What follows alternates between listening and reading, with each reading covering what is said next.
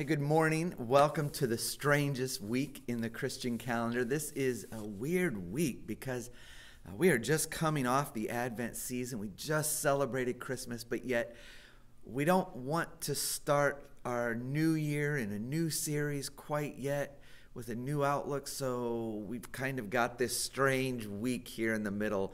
So what to do with this week? Well, we are going to be reading Mark chapter 1, a little bit in Mark chapter 1 here in just a moment. So you can go ahead and find that. And as you do, this year I sat down with our elders and we discussed what we would be looking at this week specifically. And then generally we discussed what we would be doing all the way through Easter. So yes, I know it seems like a long way out, but I do plan quite a ways out. So what we are going to do is kind of pull away from the normal this week, this idea of series and in-depth studies, take time away from all that and look at and reflect on our 2020 year. We're going to review the goals this week, review those goals from 2020, and then I want to look forward to our purpose and kind of what we're going to rally around into 2021.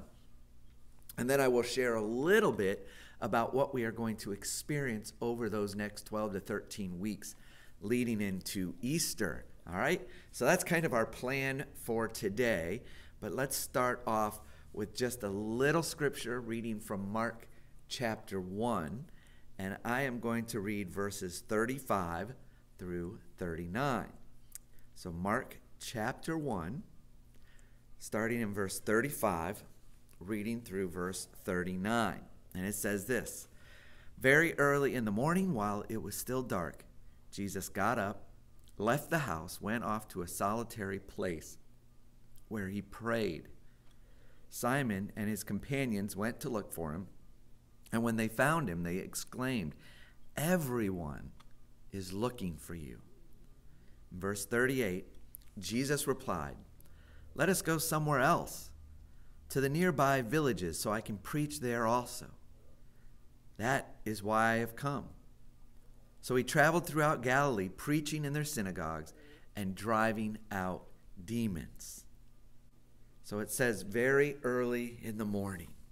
Early in the morning, while it was still dark, Jesus got up, left the house, and went off to a solitary place to pray. Jesus got up, went off by himself to pray, to discover where he was to go, to hear from God, to gain clarity on his mission in this world. And I think that is always so important for us to do when we talk about our purpose and mission in our communities, to take time to pray about our mission and purpose in our world, rather that be in a foreign country or our local area or our place of work or even in our own homes. It's so important. It takes us praying and asking and listening. Where does God call you for your mission and purpose? And then taking that time to talk with others about it. You know, I read an article this week about planning for your own purpose and mission in life, and it talked about taking the time to hear from God, slowing down to meditate on God's word, reading scripture, and then the article kind of said, pay attention to the verses and things that other people use during the week, because God may be using them to reinforce or redirect your efforts. And I think that is such a great idea, good, insightful idea. And that is why we are called into a community, right? To be a community of believers, not just to head off on our own, but to also be among a community of believers to receive support and guidance and encouragement from each other, from other believers. And so it's so important in our walk. So Speaking of encouragement, I want to start off, like we said, we're going to start off by talking about our 2020 goals from last year. This week, we will be removing all those sticky notes that you guys have been posting out there, and we are going to be replacing it with something else. More to that, more to come, more of that to come in a minute. There you go. Sometimes it gets a little rough to speak. But I want to say 2020, it was our goal to have 2 baptisms, 20 in a small group, 202 times that we as a body would share our faith, and then 2,020 hours of volunteer for a nonprofit. Now, the results, well, this year we did have 2 baptisms. So our first goal was achieved, 20 in a small group. You know, we honestly had double that over the year, which is absolutely crazy to think that we had, even during this pandemic, so many still meeting together. Some, granted, some were virtual, but it was the effort that you all took in order to meet together and grow in your walk. That was so awesome. Good job. You guys are awesome. Nice job. Thirdly, 202 times of sharing your faith. Again, you guys blew this out of the water. You guys told me stories of almost daily sharing your faith in one way or another with people at work or where you shopped or with family or with friends. It was just so much sharing who God is and what he means in your life that was going on in our body. Again, great job. You guys are awesome. And finally, 2,020 hours of service to a nonprofit. And here was the really crazy one. As you know, we had our wall out there, and you guys were posting the times that you spent. The wall showed 1,500 hours. So close. But I know there were so many more hours contributed. Volunteers that came in and cleaned this church every week, but yet only 2 months anyone took credit for it. So many of you worked on Operation Christmas Child. No one posted any of that time. I also know that some of you did your own projects where you went out and you found something that was a passion for you, and you organized it, you scheduled it, you did what you wanted, what needed to be done for that, and you did that, and you put a lot of time and effort into it, but yet never put it on the wall. I mean, I think of how many hundreds of masks were made or monsters from our monster ministry created, but not a single hour was posted for that. And I know, you guys, I'm on to you. I know about it. And I know that some of you who did so many things, and you decided, well, it was a form of bragging and you didn't want to post anything. So, all right, but I still know about it. And so I am very confident to say that this church, in the midst of a pandemic, still contributed well over 2,000 hours of service to this church, to our community, even to our world, to help others and to make life better for other people in our world. So again, I say, awesome guys, awesome job. You guys are amazing. So with that, I want to take a moment to say this. Thank you. Thank you to each and every one of you from the bottom of my heart. Thank you. I am so overwhelmed by all your generosity and the love that you share for others. How you have poured out your love to help others is unimaginable. And I am truly blessed to be here with you. So let me say again, thank you. Now, if you remember, I said last week or 2 weeks ago, I can't remember which, but I said this church, the church as a whole, the church universal, doesn't celebrate enough. And so I thought we really need to celebrate this achievement of meeting these goals in 2020. And so how should we celebrate this? I really wanted to really celebrate and be excited about this because this really excites me that we met this goal.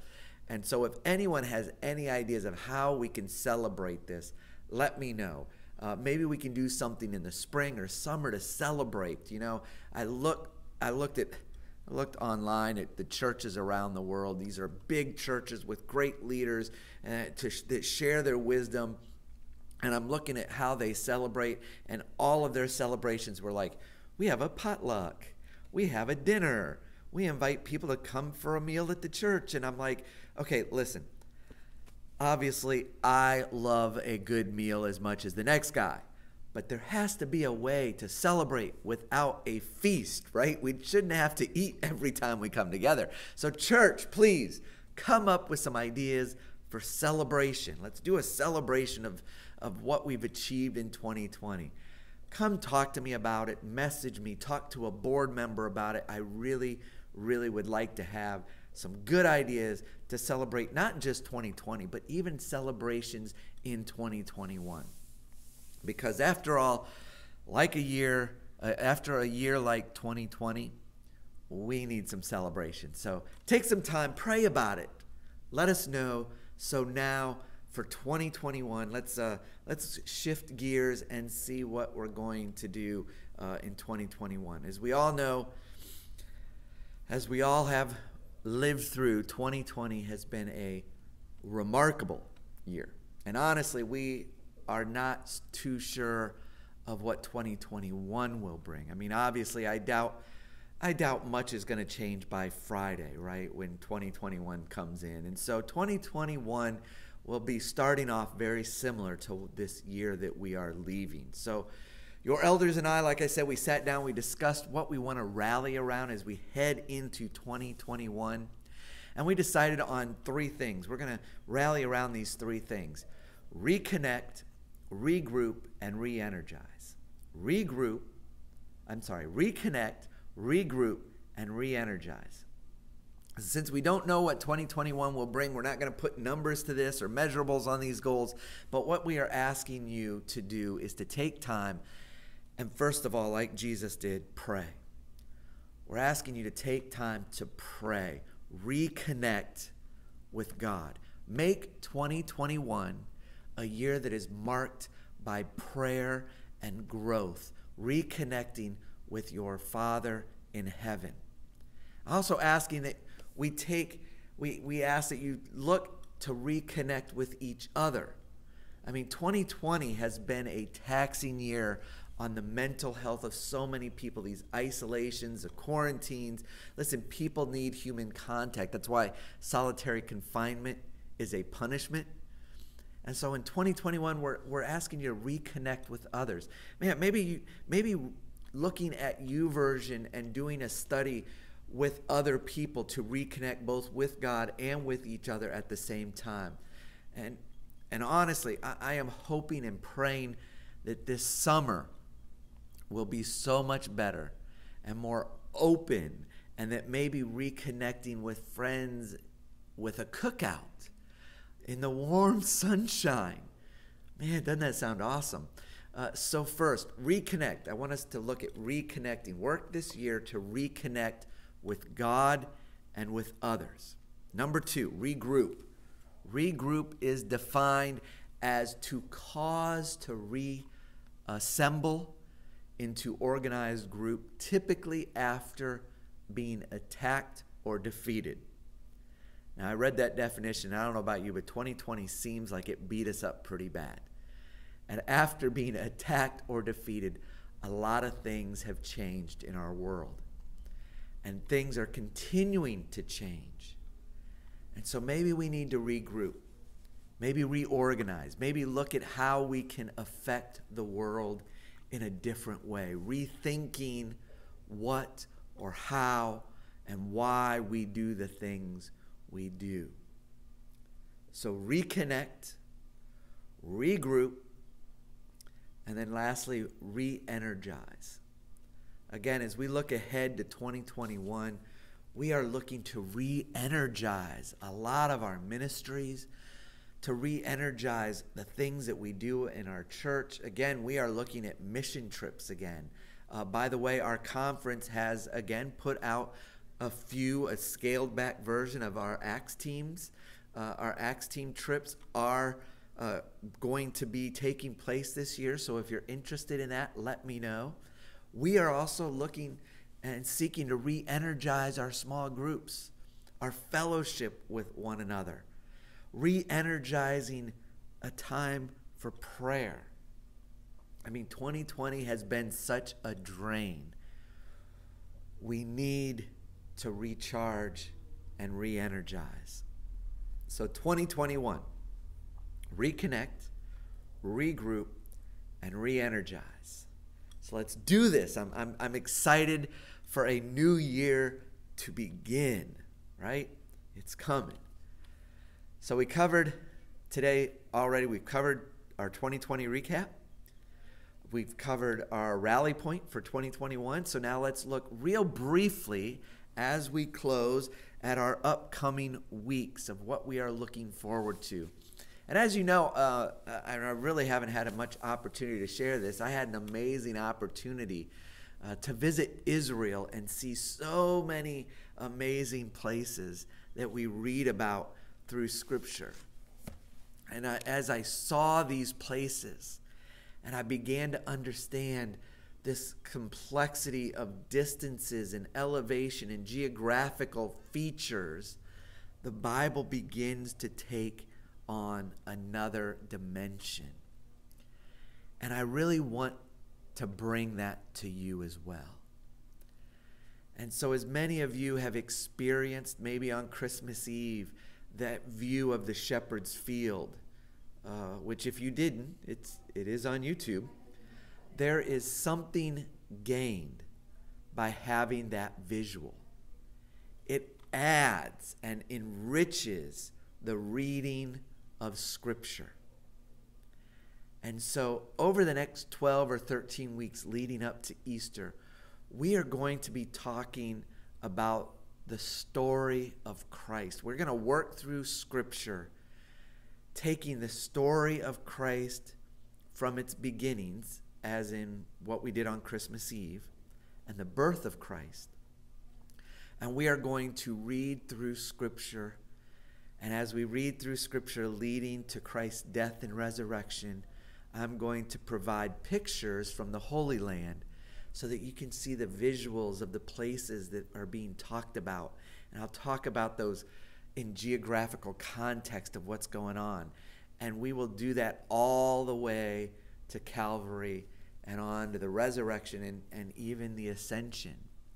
So I am really excited to share these with you.